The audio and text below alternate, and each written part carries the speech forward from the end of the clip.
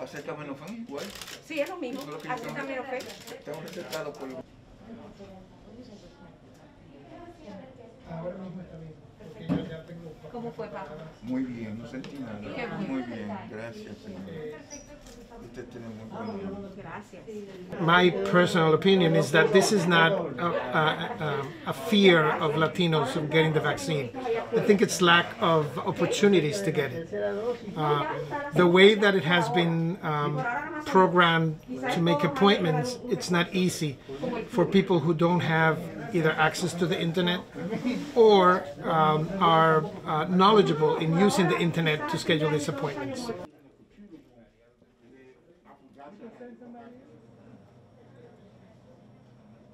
Have a stronger reaction than the first time. Okay. And more pain, maybe a little more fever. How was that? And a lot of them are working. Latinos make up a large proportion of our frontline workers, bodega workers, supermarkets, restaurants, food industry, and they are working during the day. These are done during the day, so it's hard to get them to find time to get vaccinated.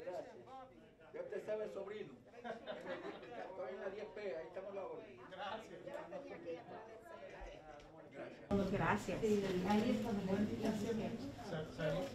Ahora me va a esperar allí. Bueno, decidí venir porque también a mí me dio ya la epidemia. La pasé bien, Dios me ayudó.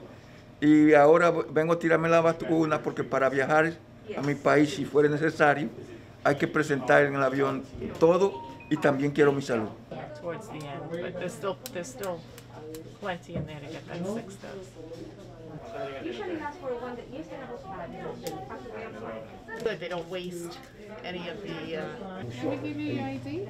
Please say this card is going to be like your passport in the future. They may ask you as a proof, okay? The doctor will sign it for you. And you're ready to go. Just make a line. There is a natural aversion to being, to putting your name on any list, putting your address and your phone number on any list, because you're afraid of how it's going to be used, the information. Fever, headache, body aches. If you have Tylenol or Motrin at home, you take that.